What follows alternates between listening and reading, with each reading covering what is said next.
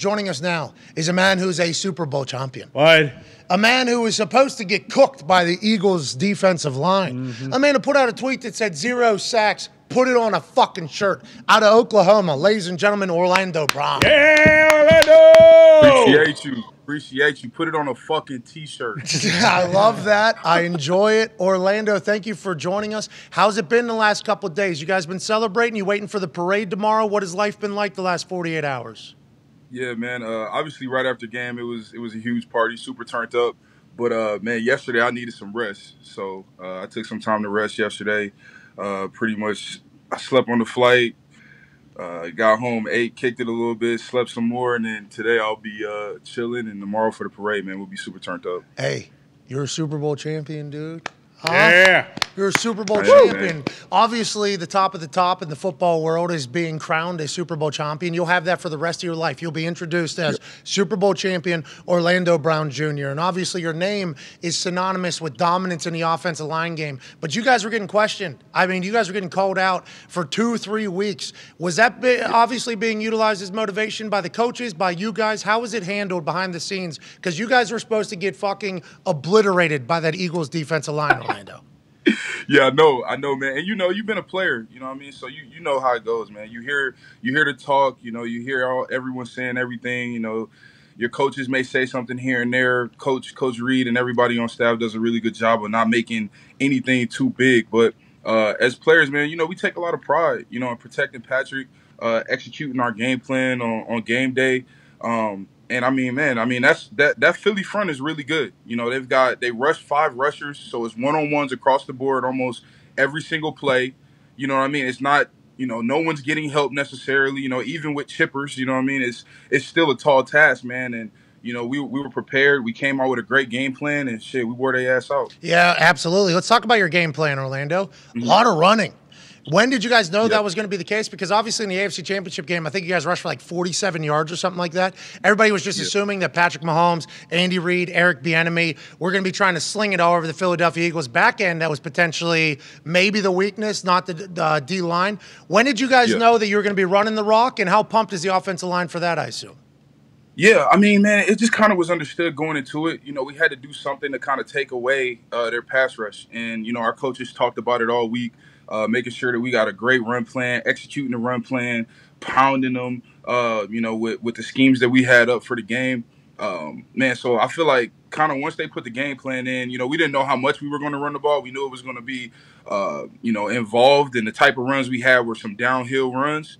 But, man, I mean, when they started calling it, they started calling the runs. We start going, the third quarter start happening. We start seeing the morale go down, and, the energy start getting built up on our sideline, and our defense is getting 3 and outs, and Pat's coming in the huddle fired up. Shit just starts clicking. That's what the run game can do, though. That is literally what the run game can do. Whenever the offensive line is allowed to basically put their dominance on display, it helps out with everything else. And nobody expected that from you guys. I love the fact that you went that way. Can you tell me about Pacheco? What a fucking dog that guy is, huh? A fucking dog. Dude, Orlando. He runs so angry. He's like, fuck, every step is like he's trying to run through a wall. Yeah. What an animal that guy is, an absolute beast. Yeah, bro, he's a fucking dog. You said it best. I mean, it's crazy. He gets up so quick. Defenders think he's trying to fight him. Like, there's been times where, like, a linebacker's fucking tackled him, and he's getting up so quick. Shit, he thinks that 10's trying to fight him. You know what I mean? He's full of energy, super explosive. He's like, he's just he's a dog, man, and he loves the game. He loves contact, which sometimes, shit, he can run the space to the green grass, but he'll rather try to run the safety over. Yeah, you got to love that. Offensive line loves a running back that hits a hole. There was some massive. Hey, you guys had some big, gaping holes. Can you talk about the offensive strategy between Bieniemy and Andy Reid to maybe set you guys up leverage-wise and all the trick shit that you guys do that might help and all of that? And how do you feel as an offensive lineman whenever you see all those types of different plays being added in? Do you love it? Do you hate it? What are your thoughts on it all? Yeah, man. I think just being here in KC, man, you love it, which is the reason we won the Super Bowl. It's you trust in the system, you trust in the plan. Coach Reid is going to make sure that he's putting every player on the field in the best position. And, Coach has never asked me to do anything I can't do.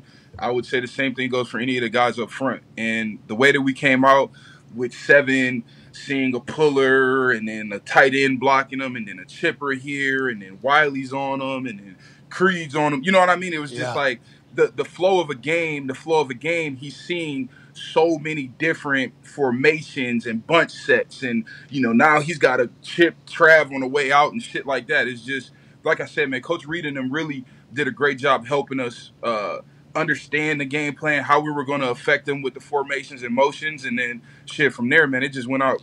It was all on us to go out there and execute, man. And Andrew Wiley, he's been playing, in my opinion, great all year, and shit, he saved his best for last. Okay, let's talk about halftime. You guys are down 10. Patrick Mahomes said on Jimmy Kimmel that Andy Reid said, hey, if you go out and watch Rihanna, just keep walking right off the field. We don't need you. You missed it was a great performance. Oh, yeah, no surprise appearances. I don't know if you got to watch it back. Hove didn't show up. Sir Paul McCartney. There was none of that. It was just pregnant Rihanna. So bangers, though, Orlando. Oh, yeah. All of them. Bangers. She got bangers. She got bangers. I almost forgot about a couple. Like, music started playing. I'm like, oh, fuck. I forgot about this song. Okay, you know what I mean? It was one of those. Hell yeah. So it was a great halftime show. You guys were obviously in a much different state of mind than we all were for halftime. Down 10, what was the message? What was the conversation? And that second half was obviously mightily different than the first half for you guys. Yeah, I mean, man, they kind of came out, you know, I feel like in that first half, you know, they kind of came out how we expected them to, defensively and everything that they were running schematically. And, you know, we kind of weren't doing a great job executing and really staying ahead of the chains.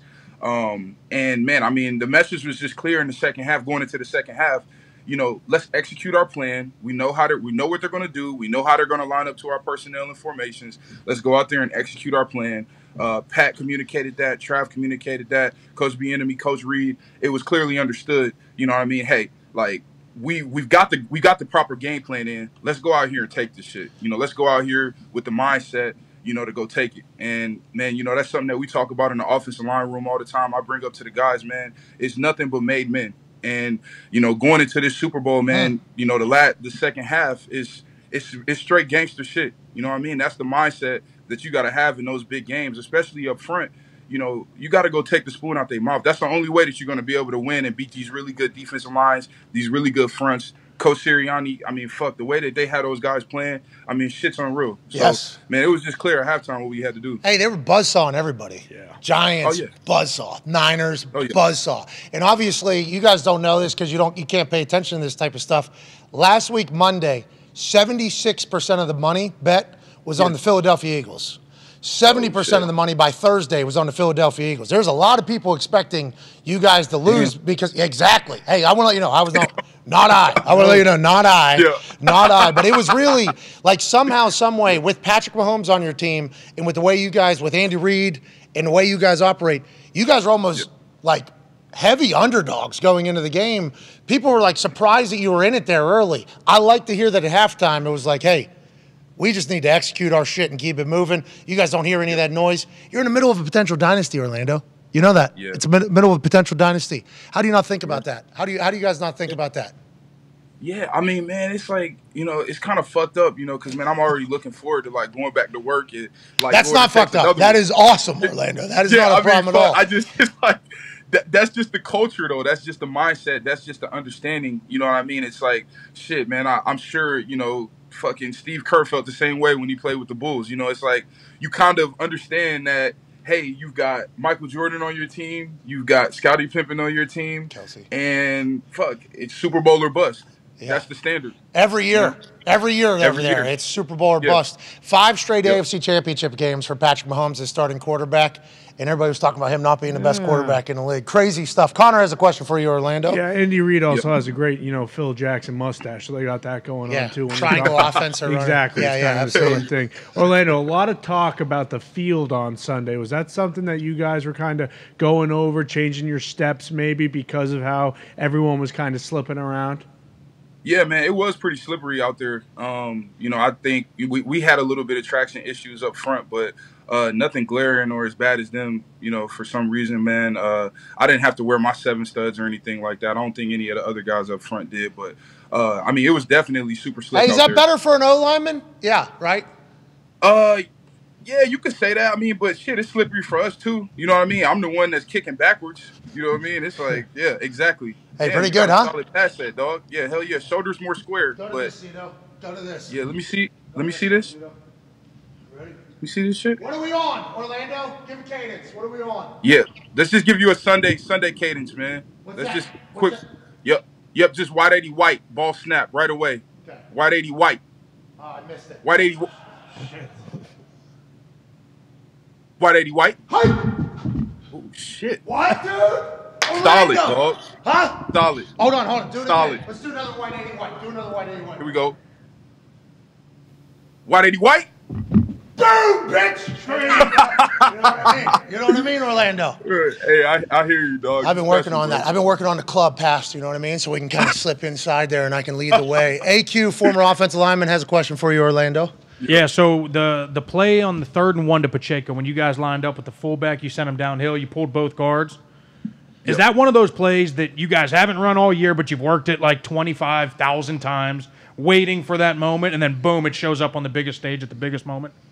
Yeah, that's crazy you say that because normally most of our plays I would say yes. Man, that's one of the few that Coach Andy Heck installed, who's also our run game coordinator and offensive line coach. He installed that about 2 weeks ago, and right after the game, and he had some older clips from here since he's been here in KC, and I think maybe even Jacksonville as well.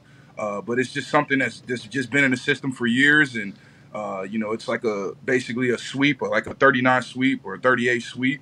And shit, man, we came out and executed it really well. But I got to give all the credit to Coach Heck on that one. Yeah, because the timing of all that is a lot. You know, there's a lot going on, a lot of choreography going on. So you would assume, I think, with most things like, hey, this has been drilled. The fact that you guys are able to just pull that off in the biggest stage, I think goes to the culture of what the Chiefs are, just ready for the moment at all times. Speaking of ready for the moment, obviously we would be, idiots not to bring it up. You're from left tackle legacy. You know what I mean? Yeah. And I remember at Baltimore when you had the opportunity to play left tackle, and obviously your dad has passed away, but what do you think that you picked up from your dad growing up that kind of gave you an advantage maybe over everybody? Or is there things that you lean on still that you've learned from your father whenever you're playing in games? Like in the Super Bowl, is there something you think about like, oh, my dad told me this at one point? Like, is that always prevalent in your life, or do you have to kind of compartmentalize all of it? Yeah, always. It's always been prevalent, man. Something, and I mean, I'm sure, if one of your kids go out and be a punter one day, like it'll be clear and understood. Like, it's certain things that when you've played at a high level, your education and understanding of the game is different. And something my dad always preached to me was understanding play by play, win or loss, what you're doing. Remember the footwork in that moment that won you that rep. Remember your hand placement. Remember what it felt like. And so that was something he always preached to me, even before I even started playing football, was feeling that, seeing it, slowing the game down with your eyes, your mind, knowing that, okay, I've got my third kick in the ground. His shoulders are still upfield. Okay, he's probably going to be working an edge. Okay, I'm setting him. I can see his eyes looking at my outside hand. I know he's going to be working my outside hand.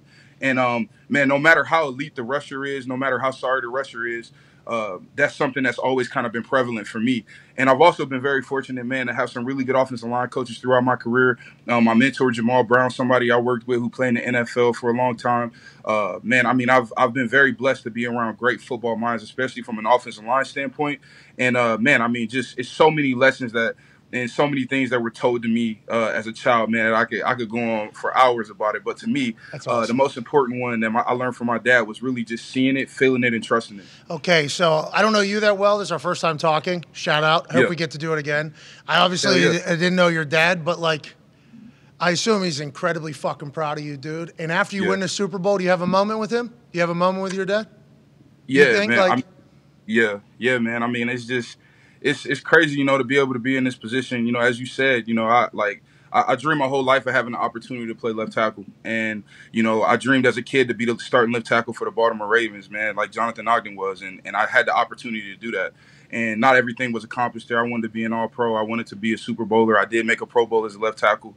But, you know, man, to be able to come here for this organization, for the Kansas City Chiefs, with Pat Mahomes, who's the Super Bowl MVP, the MVP of this league, Coach Reed, Travis Kelce, Chris Jones, all of these big names, man, Brett Veach, Mr. Hunt. I mean, all of these big names that are involved against this historical defensive front, and to not give up a single fucking sack. I mean, it's I mean, it's true. It's truly special. It's truly special. And, you know, I always tell the guys, man, I love this shit. You know, I love football, man. I live and breathe it. And, I mean, it's nothing short of a blessing. I know my dad would be proud, but, man, I'm just this isn't the end of my career. I'm looking so much forward to just getting better each and every single year. Hell yeah, Orlando. I wish you were on a Colts. The Chiefs are lucky to have you. Yeah. Connor has last question for you here, Orlando. Yeah, Orlando, obviously you're going to get just a biblical-sized bag this offseason. Now, do you also think about that when you're thinking about what team you want to play for? Like, hey, you just went to the Super Bowl with the Chiefs. Obviously, that is kind of your standard, always has been. And now with this team, it's like you said, you have Jordan, you got Pippen. This is kind of the squad you want to be with. Is that something you bring to the table? Like, hey, I understand that, you know, I probably deserve $200 million, but at the same time, I want to play for a Super Bowl every year. Yeah, man, I do. You know, I love to win. That's another thing. You know, I've been very fortunate since I've been in this league, man, to have been on some really good teams and play with some really good players. I've blocked for 2 MVPs, both of my quarterbacks on this level. I mean, it's like I've been in the playoffs every single year. You know, I've made 4 straight Pro Bowls. What? You know what I mean? It's like I'm very blessed. I'm very blessed, man. Yeah, you're very good. I mean, I love to win, dog. So whatever it is. Hey, everything you just said there, I just saw like dollar signs going up. Yeah. I blocked for 2 MVPs. Been to the playoffs every single year. We just won a Super Bowl. I'm nowhere near my peak yet. Play left tackle. Yeah, you got a lot of money in the guy behind me. We're about to talk to your GM next, so hey, we will. We will certainly reiterate the fact. Yeah, absolutely. Orlando, thank you so much for joining us. Congrats on the success. Can't wait to see what you continue to do, and enjoy the hell out of the parade tomorrow. You earned every single second of it. I will, man. I appreciate y'all having me on, too. Hell yeah, dude. Ladies and gentlemen, Orlando. Chiefs, man. Hey, Chiefs! Orlando Brown Jr. Hey, Orlando! Love that man.